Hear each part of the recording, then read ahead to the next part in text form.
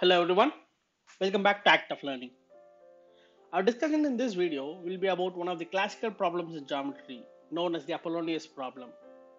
Posed and solved by Apollonius of Perga, the problem asks us to construct circles tangent to three given circles. In its most general setting, any or all of the circles may have zero radii, thus reducing to a point, or may have an infinite radius, degenerating to a straight line. Depending on the relative spacing between the given circles, the problem may have anything between 0 to 8 solutions. Though the problem has attracted the interest of some of the finest mathematicians in history, it was Joseph Gergonne's elegant solution that settled the problem once and for all. Unlike other solutions before him, his idea solves the complete problem with a single method, and that solution is the subject of this video. Two ideas play a key role in understanding Gergonne's solution. One is the power of a point theorem and the associated idea of constructing equal tangents from a given point to three given circles. The second idea is a reciprocal relation between poles and polar lines with respect to a circle. One of the fundamental theorems of geometry that is important in the Apollonius problem is the power of a point theorem. Given a point P and a circle C, consider any line through P that intersects the given circle at 2 points A and B. Now, the power of a point P with respect to this circle is given by the product of the distances PA and PB. This theorem tells us that the product is independent of the line chosen. Specifically, if we draw a line tangent to the circle with T as the tangent point, the theorem tells us that Pt square equals Pa times Pb. Therefore, for points outside the circle, the power of a point is just the square of the tangent's length. This theorem enables us to find points whose power with respect to two given circles are the same. In other words, the set of points from which tangents of equal length can be drawn to two given circles. It's easy to find those points. If the two circles intersect, as a direct consequence of the theorem, any point on the line joining the intersection points will have the same power with respect to both the circles. A line like this, on which any given point has the same power with respect to the circles, is called the radical axis of the two circles. In case of non-intersecting circles, we can draw an arbitrary third circle that intersects both the given circles. Then, using the same idea as before, the point of intersection of both the radical axes gives a point which has the same power with respect to the non-intersecting circles. If we now draw a line that passes through this point and perpendicular to the line joining the circle centers, it is easy to show that the power of any point on this line is the same for both the given circles. Therefore, the line that we just constructed becomes the radical axis. The radical axis is interesting because if we draw a circle centered on the axis with radius equal to the tangent's length, an inversion under this circle leaves both the circles unchanged. In case the circles intersect and the inversion center falls inside the circles, the said inversion just flips the circles along the radical axis.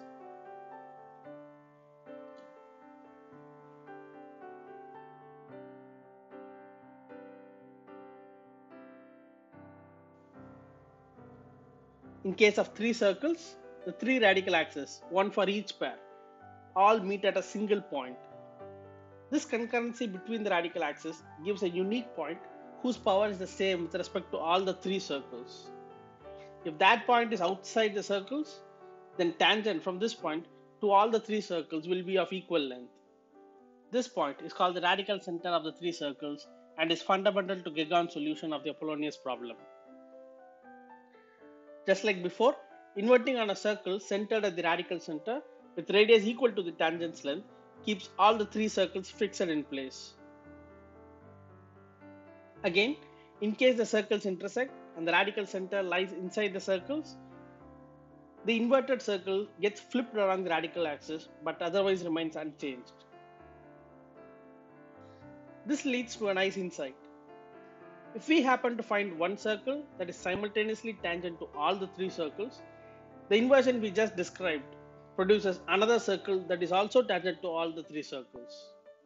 Moreover, because the tangent circles are inverses of each other, their points of tangency with each of the given circles are also inverses of each other. As every point and its inverse will be collinear with their inversion center, by definition, we can see that each pair of tangent points will be collinear with the radical center. This is our first step towards the solution of the problem.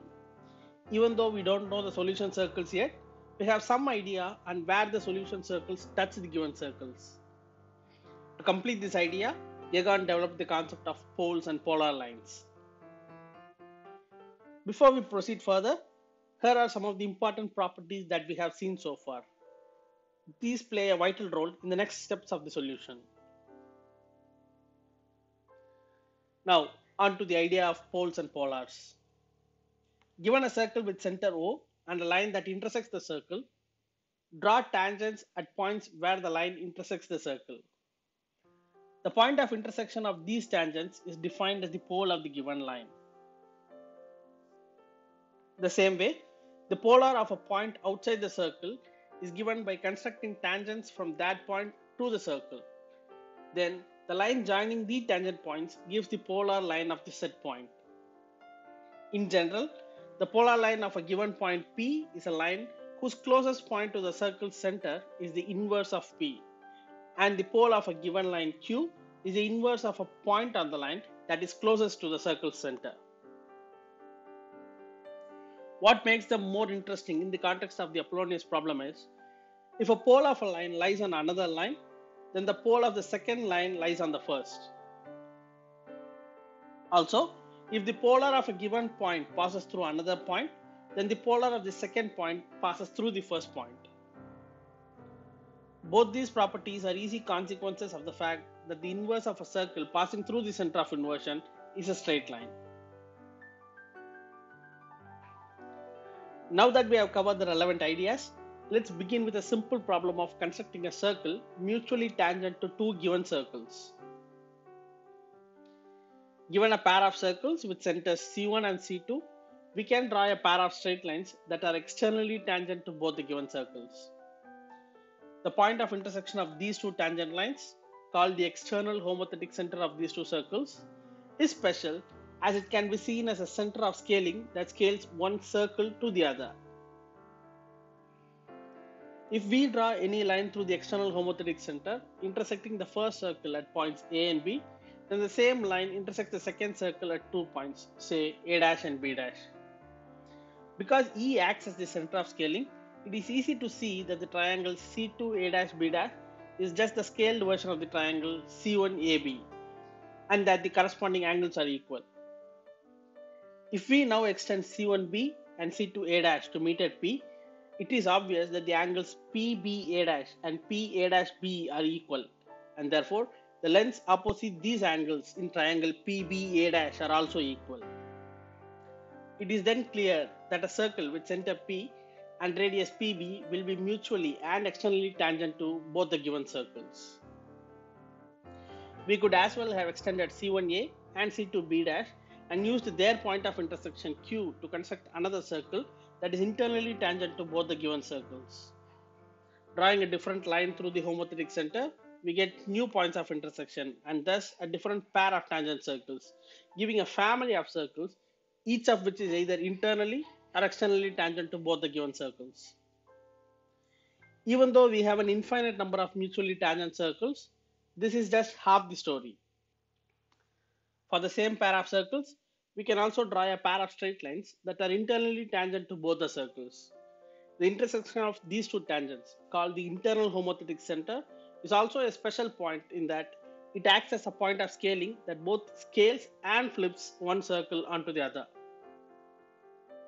Just like the case with the external homothetic center, any line through the internal homothetic center intersects the given circles at points which define a new pair of circles that is tangent to both the circles.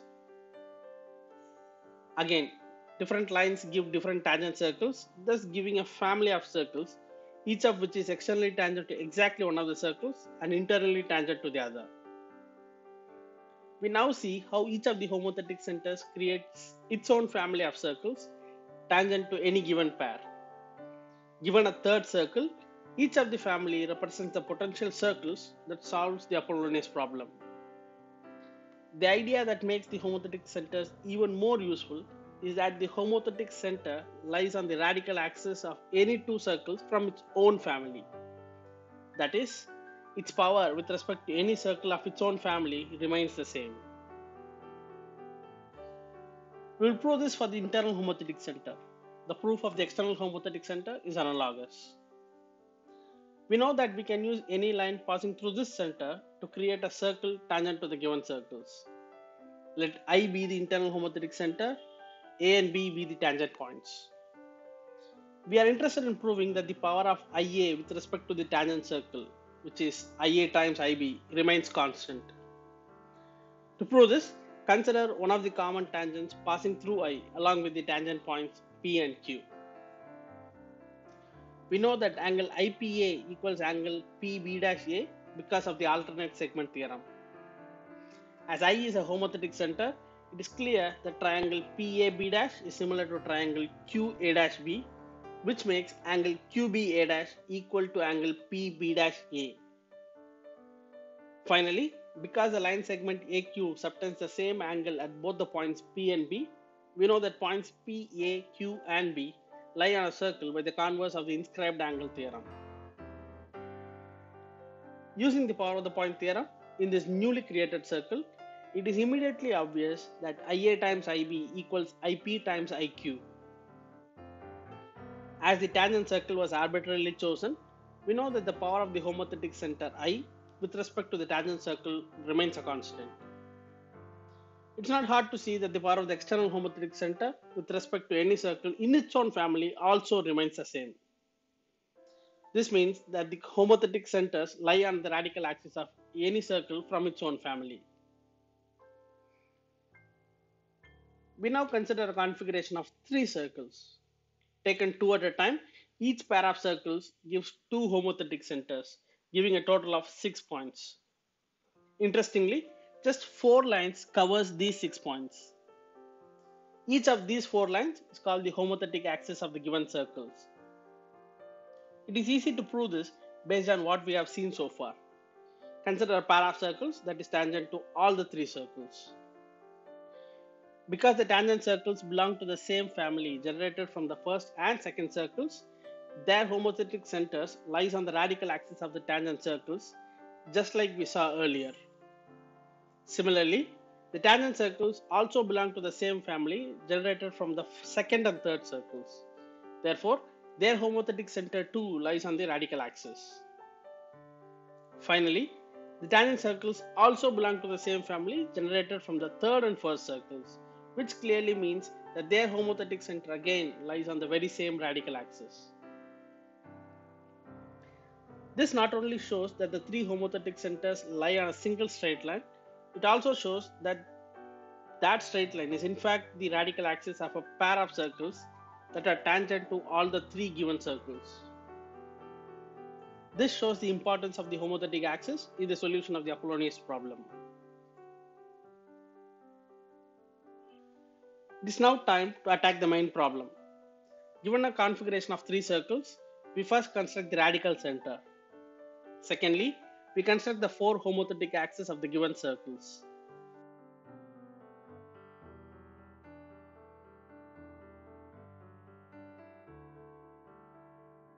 Let's take one homothetic axis to demonstrate Gergonne's solution. This one, for example. Based on our discussion so far, we know that this homothetic axis must be the radical axis of a pair of circles that are tangent to all the 3 given circles.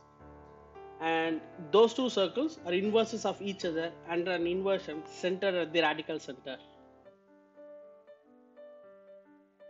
For the same reason, we also know that the points of tangency of the solution circle with each of the given circles are inverses of each other under the same inversion, and each pair is collinear with the radical center. Here is a little peek at the line we are talking about, along with the corresponding pair of solution circles. Gergonne's idea is to somehow construct this line. For now, we only know that this line passes through the radical center.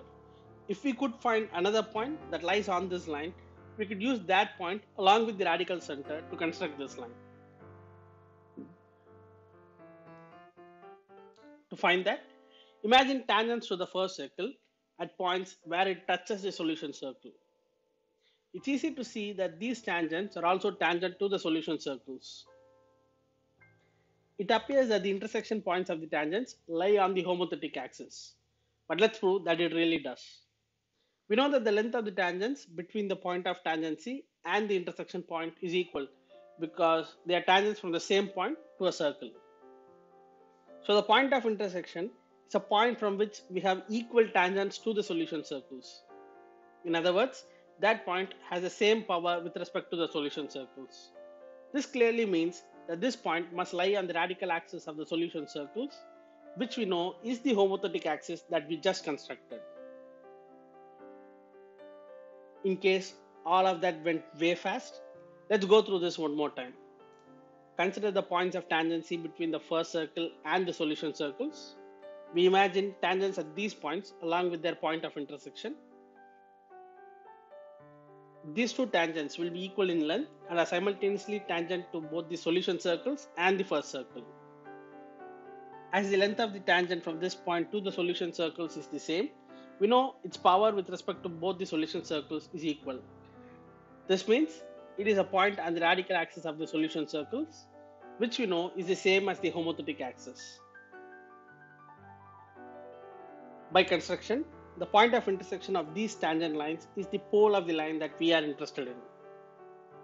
We have thus established that the pole point of the required line lies on the homothetic axis. By the reciprocal relation between poles and polars, we therefore know that the pole point of the homothetic axis must lie on the required line. This crucial idea gives the second point that we have been chasing so far. The solution then is simple. Construct the pole of the homothetic axis with the first circle. Draw the line connecting this pole with the radical center. The line intersects the first circle at 2 points, which are points of tangency between the solution circle and the first circle. Repeating the same procedure for the second circle and the third gives us the other tangency points. As we now have 3 points for each of the solution circles, it is simple to construct the required circles. In case the line joining the pole of the homothetic axis and the radical center does not meet any of the circle, we'll immediately know that we have no solutions corresponding to that homothetic axis. Now that we have completed the first homothetic axis, we can then choose each of the other homothetic axes in turn, repeat the same procedure, get 2 circles every time, giving a total of 8 solutions for the Apollonius problem.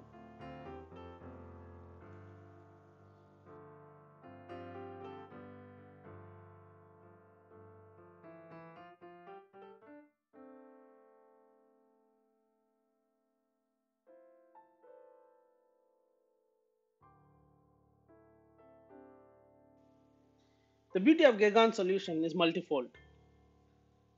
Firstly, it solves the problem using Euclidean construction, unlike Adrian van Roomen, who solved the problem using intersecting hyperbolas. Secondly, it solves the generic problem with just a single method, unlike VH, who solved the problem by splitting it into 10 cases.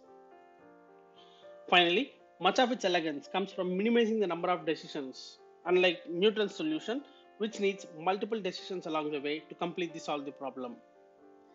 Even amidst all this, it's still a nice challenge to correctly draw all the solution circles for a given configuration, and I thoroughly enjoyed the journey. Hope you liked the discussion as well. See you in the next video.